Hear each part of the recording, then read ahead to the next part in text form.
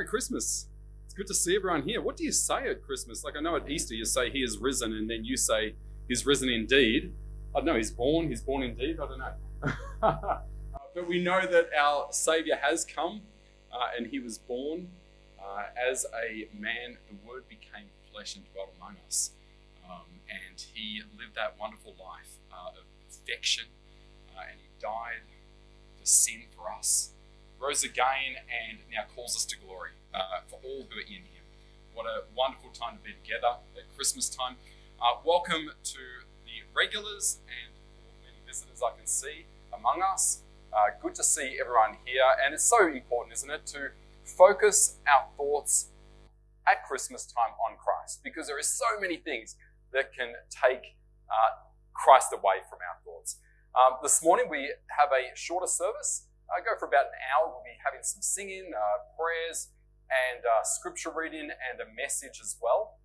With the singing, now we are working on the AV, like a bit of a changeover happening, upgrade, and you'll only see the words from these two screens here. So there are some, Melissa, if you could grab those song sheets, that's it, and just give them to the people on either edge so they can see.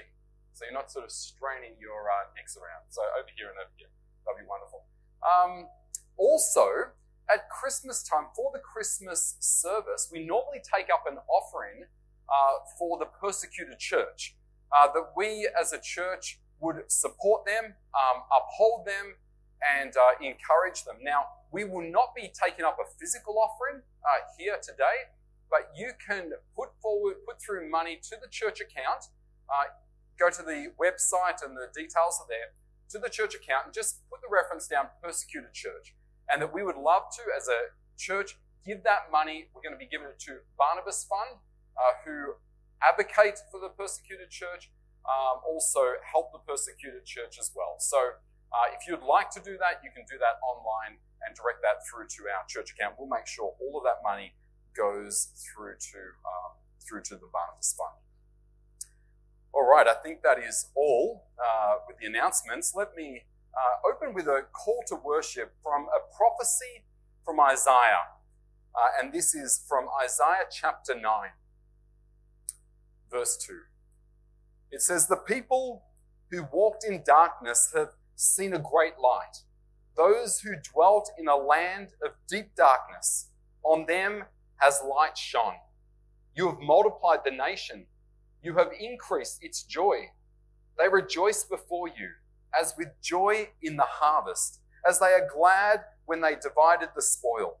For the yoke of his burden and the staff of his shoulder, the rod of his oppressor, you have broken as on the day of Midian. For every boot of the tramping warrior in battle tumult, and every garment rolled in blood will be burned as fuel for the fire. For to us a child is born, to us a son is given, and the government shall be upon his shoulder, and his name shall be called Wonderful Counselor, Mighty God, Everlasting Father, Prince of Peace. Of the increase of his government and of peace there will be no end, on the throne of David and over his kingdom, to establish it and to uphold it with justice and with righteousness from this time forth and forevermore. The zeal of the Lord of hosts will do this." Let us open in a word of prayer. Our eternal Father, eternal Son, and eternal Holy Spirit, Lord, you have deemed from the beginning of all time to come and redeem a people to yourself. Lord, and we see in the birth of Christ, the Word becoming flesh and dwelling among us, and we behold the glory of the only begotten of the Father, full of truth and joy. Lord, it is our great pleasure and delight to come this morning and worship you, to remember what Christmas is about. It is the Redeemer who was born to live and to die and to rise again and bring a multitude to himself. And so, Lord, it is with grateful hearts and a rejoicing spirit that we come and sing praises to you. as we read passages about you and as we listen to the word preached. May you bless us and encourage our hearts for your honor and glory in Jesus' name. Amen. Well, Merry Christmas, everyone. What better song to begin with today than Joy to the World, the Lord is Come. Would you rise with me and sing together?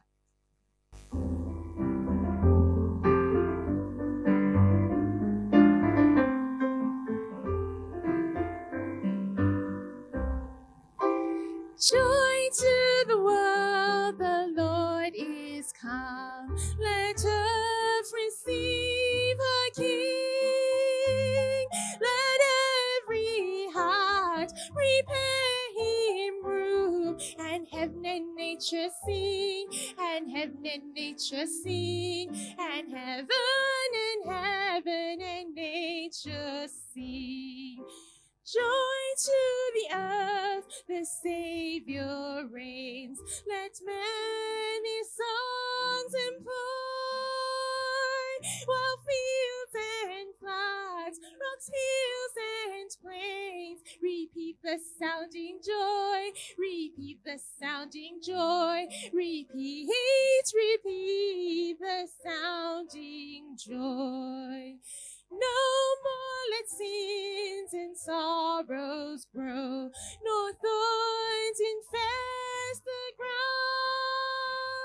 He comes to make his blessings flow, far as the curse is found, far as the curse is found, far as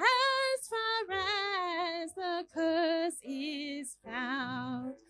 He rules the world with truth and grace, and makes the nations prove the glories of his righteousness, and wonders of his love, and wonders of his love, and wonders of his love. Our second song is O Holy Night.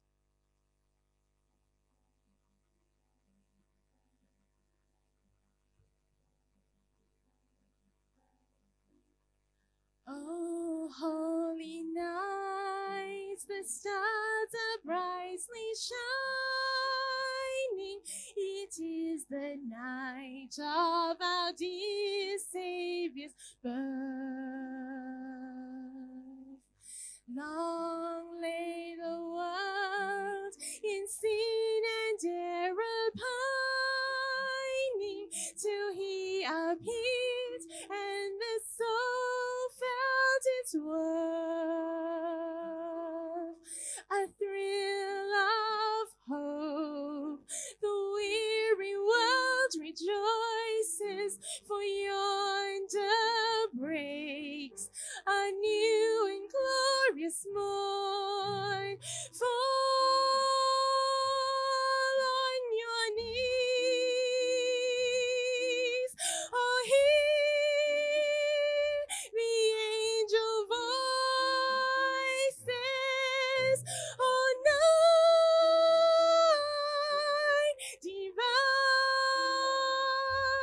oh, night when Christ was born. Oh, night, oh, holy night, oh, night divine.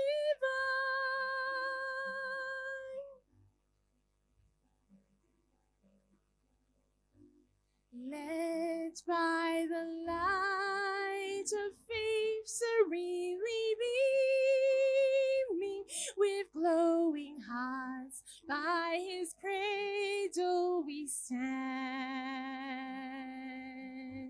So led by light of a star sweetly gleaming, here came the wise men from Orient land.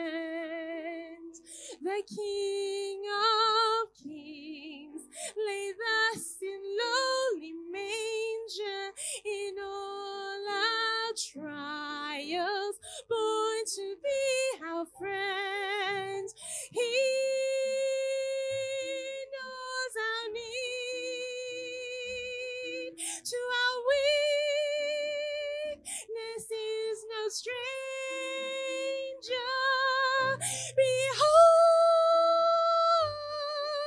your King, before him lowly bent. Behold, your King, before him lowly bent.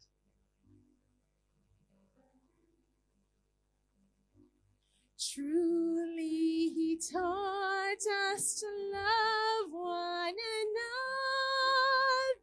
His law is love and his gospel is peace. Chains shall he break, for the slave is our brother, and in his name all oppression shall cease. Sweet hymns of joy in grateful chorus raise we, let all within us praise his holy name. Christ is the Lord. Oh, praise his name forever. His power and glory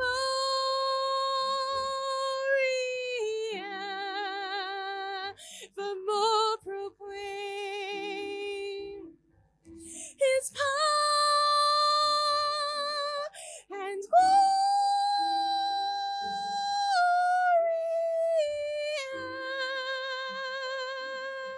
evermore proclaim.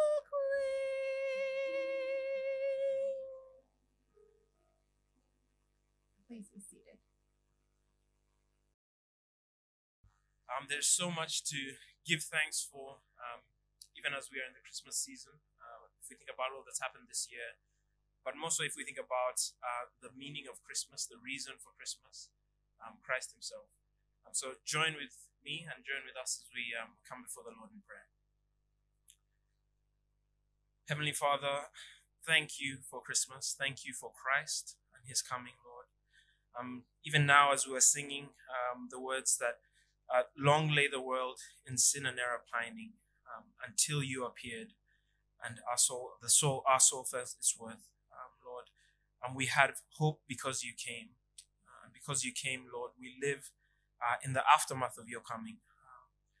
Lord, when we see across Scripture the significance of your coming, we see that you came to take the penalty for our sin. Lord, you came to break the curse of sin, even as we were singing. Lord, you came to draw us to yourself, and because you came, Lord, we can come to you. Because of your coming, Lord, we can gather here today and sing your praises. Thank you for coming. Thank you for leaving your throne above, for leaving the glory and the splendor and the majesty of heaven, for leaving the praise of the angels and humbling yourself to servanthood, to be born in a manger, and then to live the life of man, to live it in perfection, and then to die on our behalf, Lord, that we might know you. Thank you. Thank you for your love, Lord, that you have shown towards us. And thank you, Lord, that you call us to live in the same way, to live in humility, to show the love that you have for us to one another. And we thank you particularly for the ability we have today to give to our brothers and sisters in Christ around the world who may not have much, Lord. Remember the words of Christ when he was speaking to his disciples and telling them of the day when you would judge the nations, and when you'd say to those who are yours, come to me because you cared for me when I had no clothes. You visited me in prison.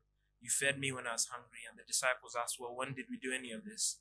And you said that when you did this to the least of my brothers, you did it to me. So thank you, Father, that we can serve you, Lord, by serving our brothers in Christ. And Father, we remember them today. Lord, we have the freedom here to gather and sing your praises, but our brothers and sisters in Christ who live in foreign lands do not have that same privilege. And so, Lord, we remember them, and Lord, just ask that you'd care for them during this time, that even as they celebrate Christ, Lord, maybe not publicly, Lord, Lord, that you'd be with them, that they would be able to come before you and sing your praises, even as we're doing here. Be with us, Lord, through the rest of the service and through the rest of the day and through the rest of the season, Lord, even as we approach the end of the year. Thank you for your goodness and your kindness to us, Lord. And be with us, Lord. In Jesus' name I pray. Amen.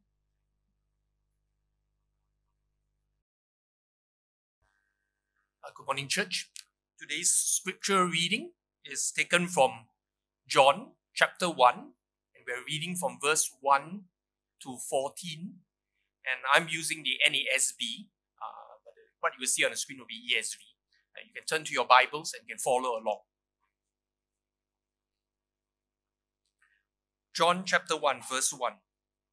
In the beginning was the Word, and the Word was with God, and the Word was God. He was in the beginning with God. All things came into being through him, and apart from him, nothing came into being that has come into being. In him was life, and the life was the light of men. The light shines in the darkness, and the darkness did not comprehend it. There came a man sent from God, whose name was John. He came as a witness to testify about the light, so that all might believe through him. He was not the light, but he came to testify about the light. There was the true light, which, coming into the world, enlightens every man. He was in the world, and the world was made through him, and the world did not know him. He came to his own, and those who were his own did not receive him. But as many as received him, to them he gave the right to become children of God, even to those who believe in his name, who were born not of blood, nor of the will of the flesh, nor of the will of men, but of God. And the Word became flesh and dwelt among us, and we saw his glory, glory as of the only begotten from the Father, full of grace and truth. May the Lord bless the reading of his word.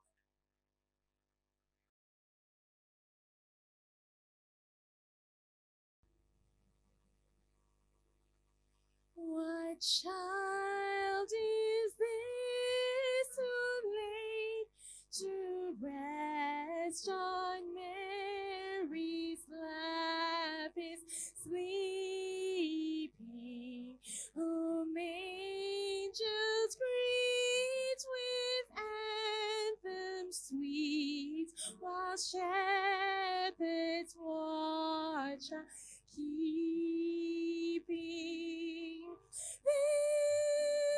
This is Christ the King, whom shepherds guard and angels sing. Haste, haste to bring him, Lord, the babe, the Son of Mary.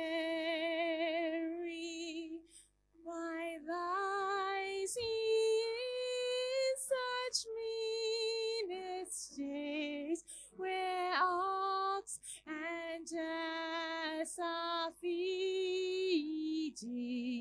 Good Christian, fear for sin is he, the silent one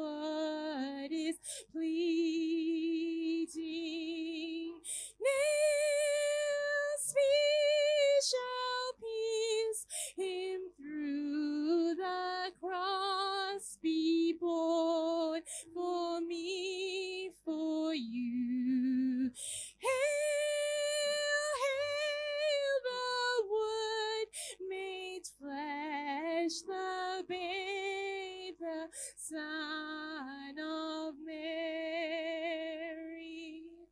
So bring him incense, gold and myrrh. Come, peasant king, to own him. The King of Kings salvation brings.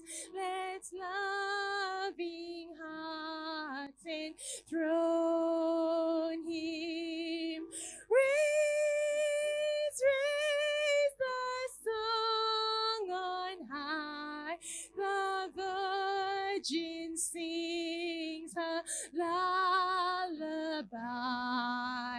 Joy, joy, for Christ is born, the babe, the Son of Mary. Please be seated. Looking at the passage that Sam read out just before from John 1:14. So you can have that open when you are ready. I won't read it again. When we think of the coming of Christ, we could think of it in one sense as like a multifaceted diamond or multi-faced diamond, that you look from one angle and you'll get one picture. You look from another angle and you'll get another picture. And having looked and having expended and exhausted your efforts, you will still not come to the end of exhausting the wonder that comes from looking at Christ. And it makes me wonder why we have eternity to be eternity. I think it's because we will spend eternity plumbing the depths of who Christ is, what he did, what he achieved, who we are now in him. The gospel writers, when they present the coming of Christ narrative, and then looking at Christ through their gospels, they look at Christ in many ways from different angles. Matthew will look at Christ as the coming king. We see that straight off the bat with the genealogy from the tribe of Judah.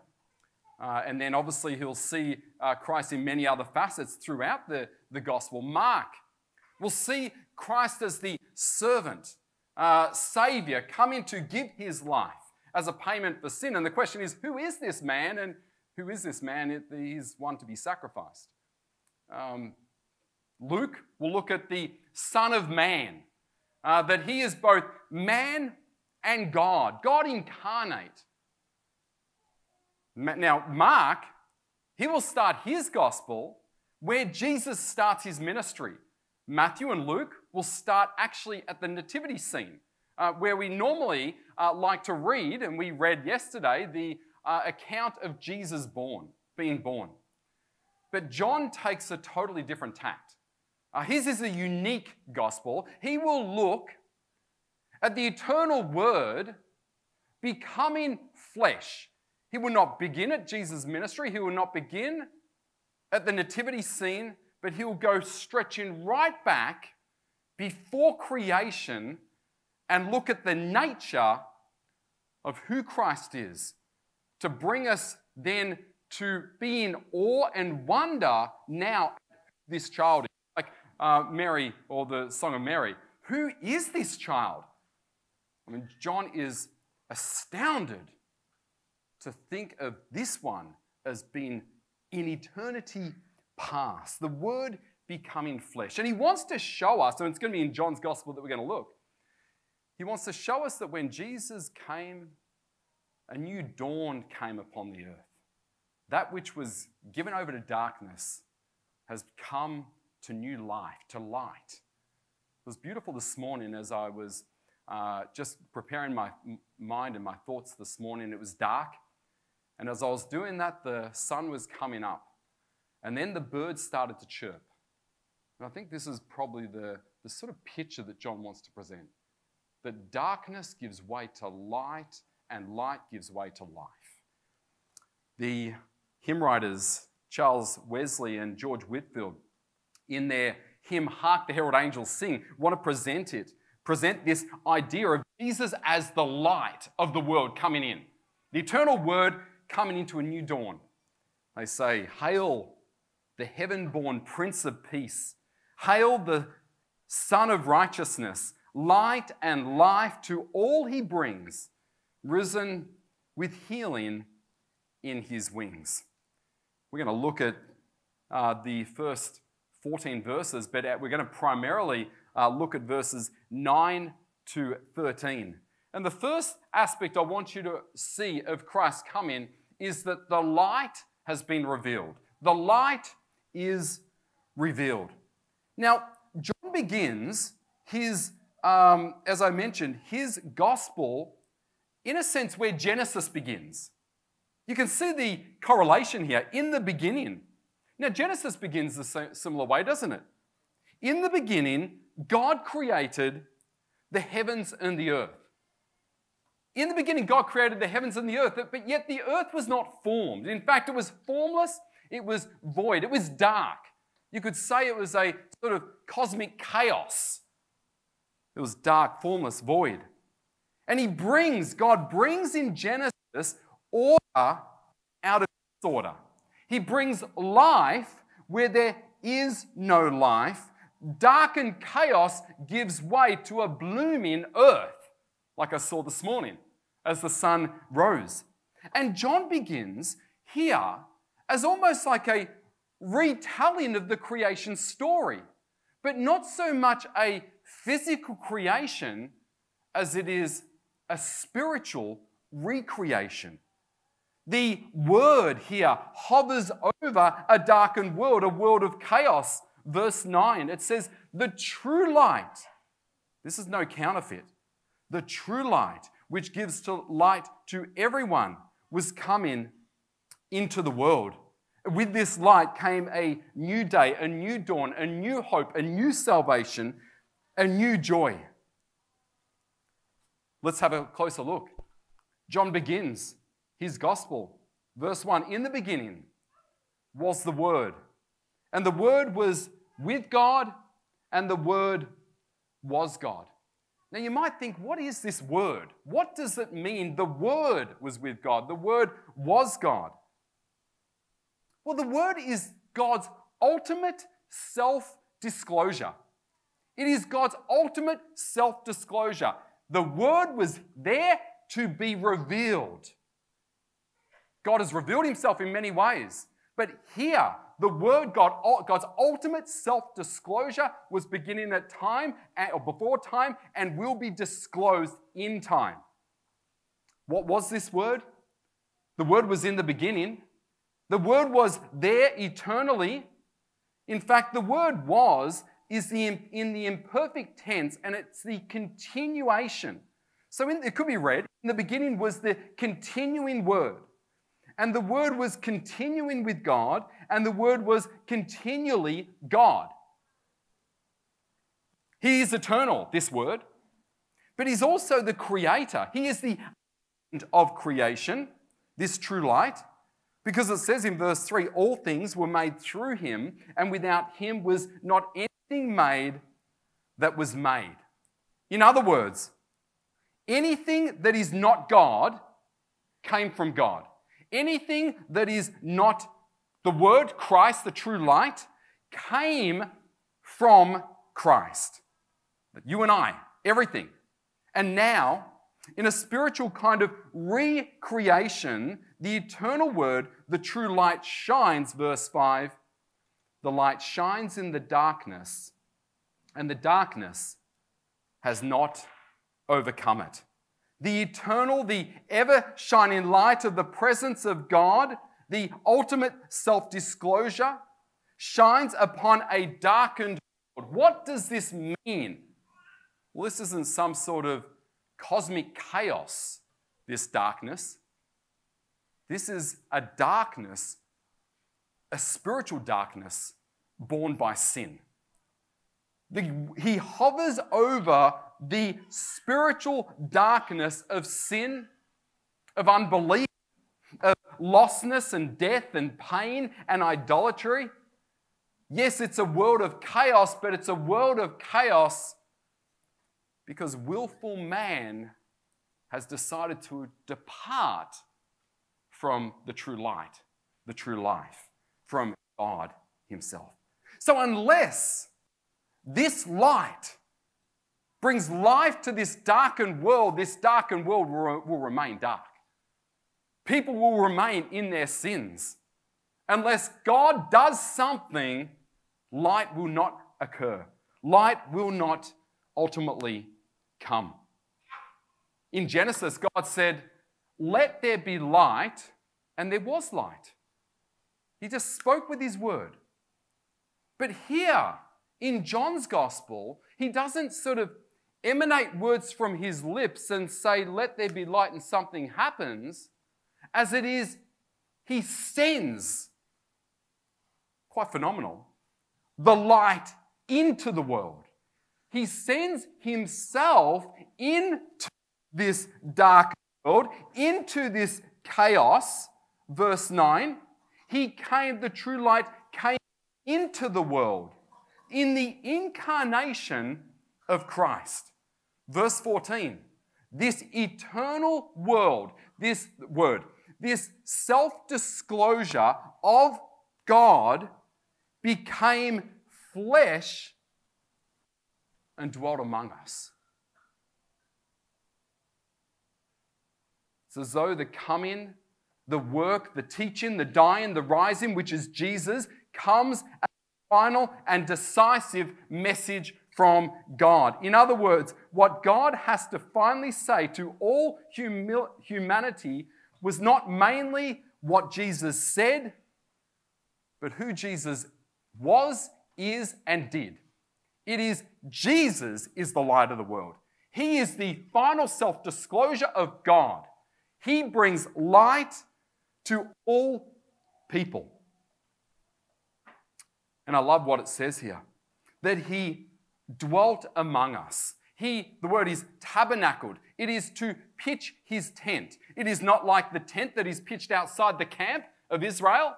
We have to go to it. He comes and pitches his tent in this world, this darkened world, with us. It made me think of Lot. Remember Lot? He pitched a tent. He pitched a tent near Sodom so that he could gain wealth and prosperity. He pitched his tent near sin for his gaining. Jesus pitches his tent himself in a darkened world. Not so much to gain, but to give. To give himself as a ransom for many. Jesus said this in John 8:12. Again, Jesus spoke to them saying, "I am the light of the world. Whoever follows me will not walk in darkness, but will have the light of life." He comes at great cost and pitches his tent in us, in the middle of us. The divine God becomes divine man. The one through whom all things were created becomes, as it were, created. The one through whom all things are sustained is yet being sustained. While feeding on his mother's milk, he is providing his mother's milk. Everything is sustained by this one. The angels discerned this, and they, in their multitudes, declared the glory of it. The Magi understood it. They traveled, as it were, 2 years, it would seem, to get to the place to see the baby. And what did they do? They fell, as it said, on my knees, declaring this is the Christ, the Word, the eternal Word. Mary discerned it. She said, "My spirit rejoices in God, my Savior." In the coming of Jesus, the true light had come to give light, verse 9, to everyone. John is not wanting us to worship a sort of sentiment of Jesus, as if a cute little baby in a manger. This is the self-disclosure of God, of salvation, of light and life, to eradicate darkness, to bring us to himself. the light of life. The baby in the manger isn't just a cute and cuddly thing in his mother's arms. It is the God upholding the universe. And he has come to bring life and shines so that everyone would come to the light, would come ultimately to him. But you know there's a great tragedy. And it picks it up in verse 10. This new day dawns over a darkened world through the revelation of Christ. But the great tragedy of sin and of wickedness in the human heart is that it says that he was in the world and the world was made through him, and yet the world did not know him. There seems to be tremendous resistance to the light. But still worse, it says in verse 11, he came to his own, and his own people did not receive him.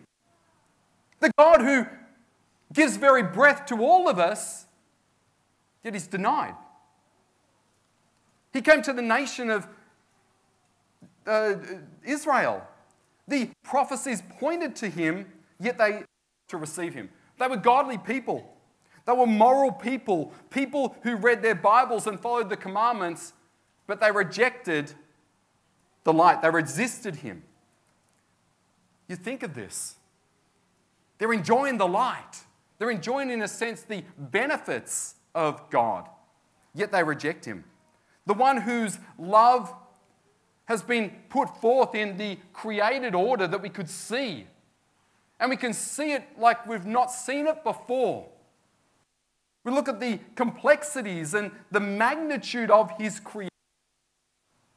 The universe stretching some 13 plus billion light years across and more. The microscopic intricacies of every molecule, every atom that we can look into.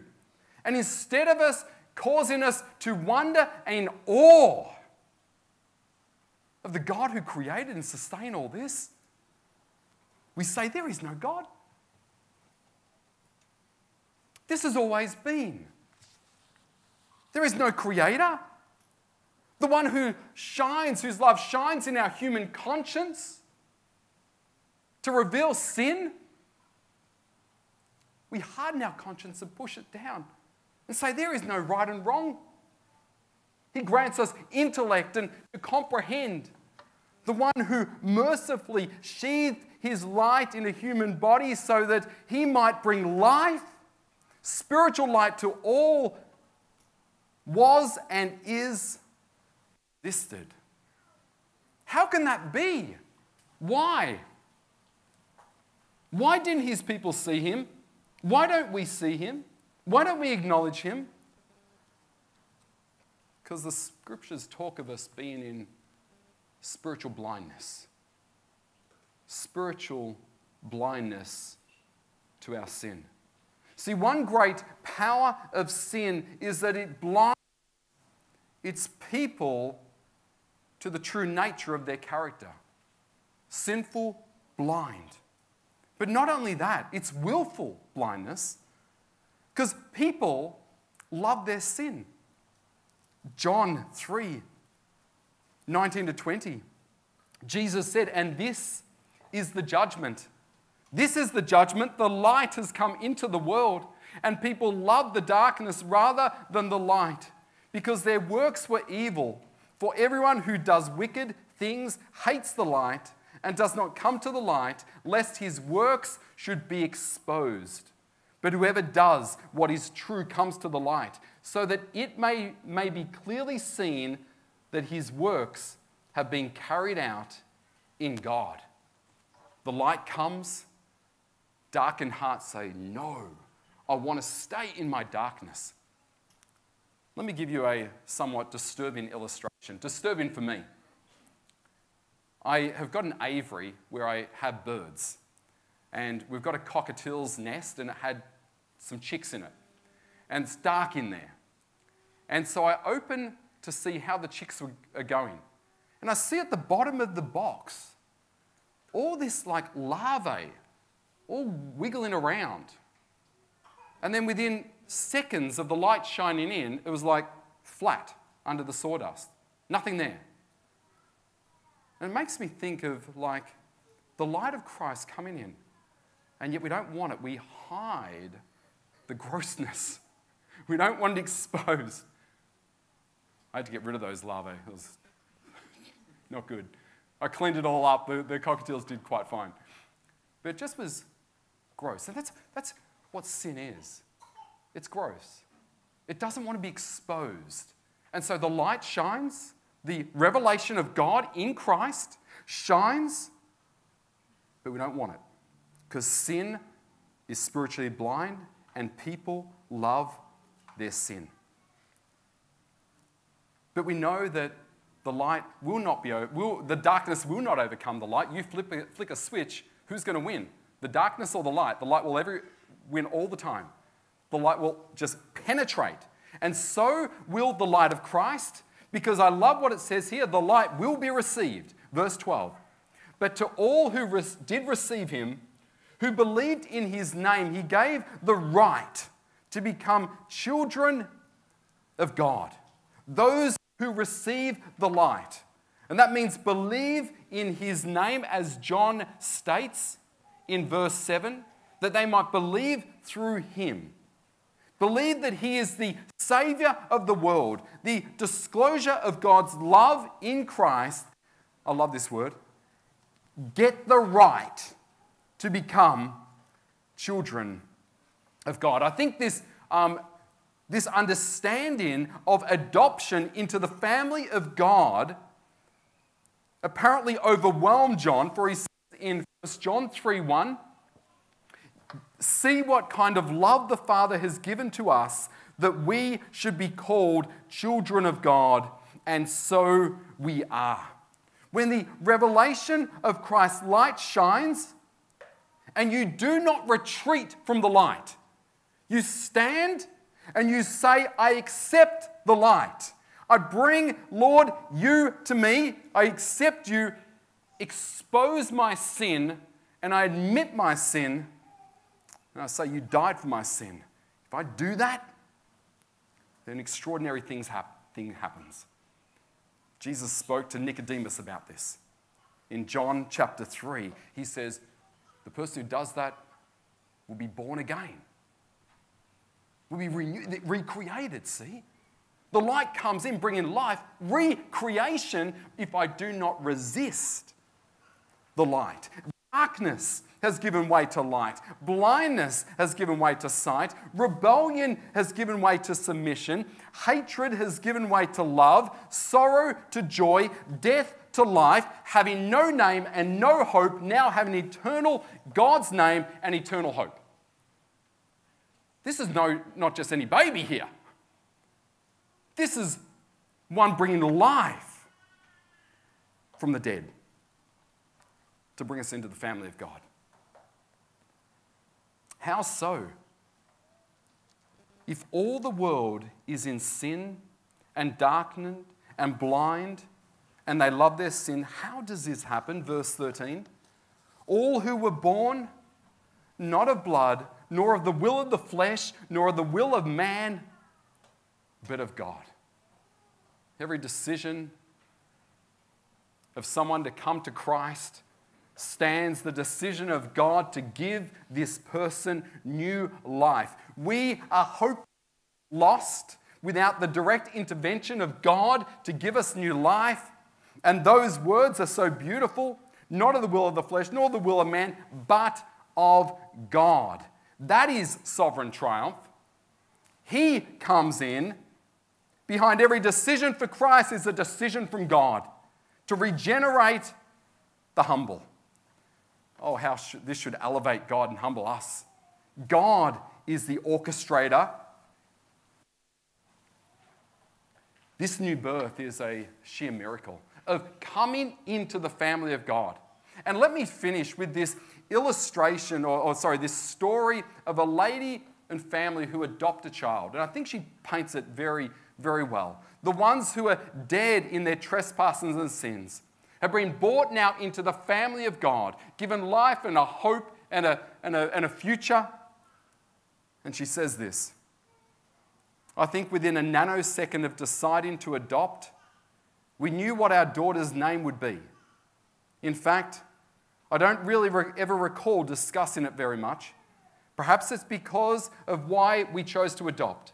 Our driving motivation was to rescue a little child and to give her a family with hope for the future. This helpless little girl who lives on the other side of the earth will receive all of the benefits of being my child. I will clothe her and I'll feed her. She will take on my name and receive my deepest affection. She will be the object of my love. My energies will be directed towards helping, instructing, and training her to be happy, with a secure knowledge that I will never leave her. I will pour out my love to introduce her to the Savior of the world, who can take away all her sin and give her eternal security. Of course, all of this is done as we completely depend on God for His strength. Where would we be without the love of God? Where would we be without Him revealing Himself to us in Scripture? Where would we be without Him divinely sacrificing His own Son and seeking us out to rescue us? So for us, and what this adoption is a reflection of, we only had one name to choose from, and that name is grace. God's grace given to this little girl through this family because they received God's grace through Christ in the adoption of them into the family of God. John says, the Word became flesh and dwelt among us. And we have seen the glory of the only Son from the Father, full of grace and truth.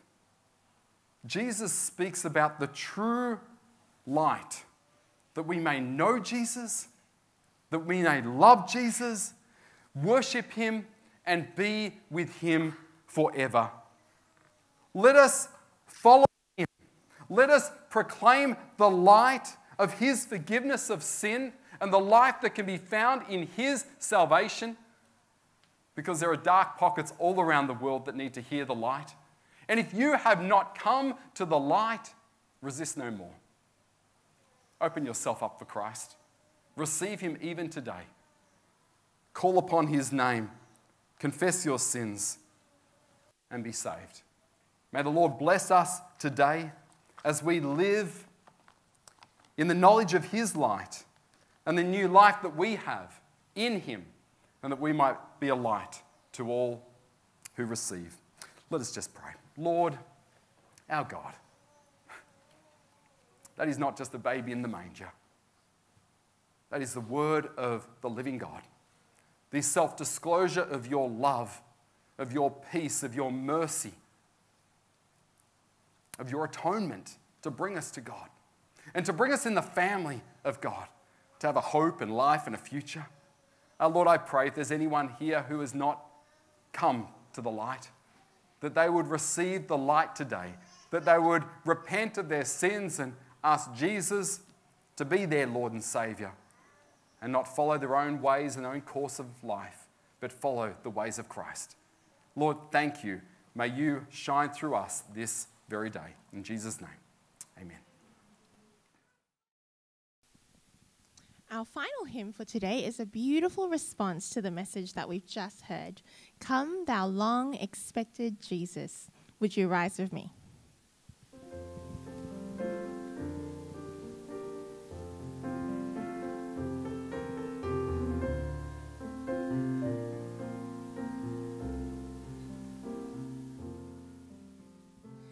Come, thou long expected Jesus, born to set thy people free from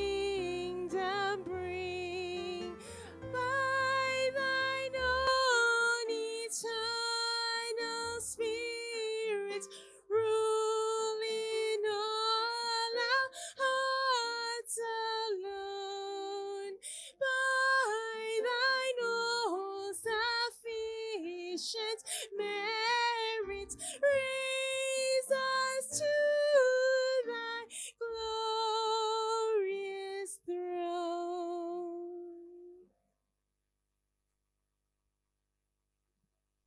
Beautiful hymn to finish off on. And I will finish with this benediction. May the God of hope fill you with all joy and peace in believing, so that by the power of the Holy Spirit you may abound in hope. And all God's people said, Amen. Thank you.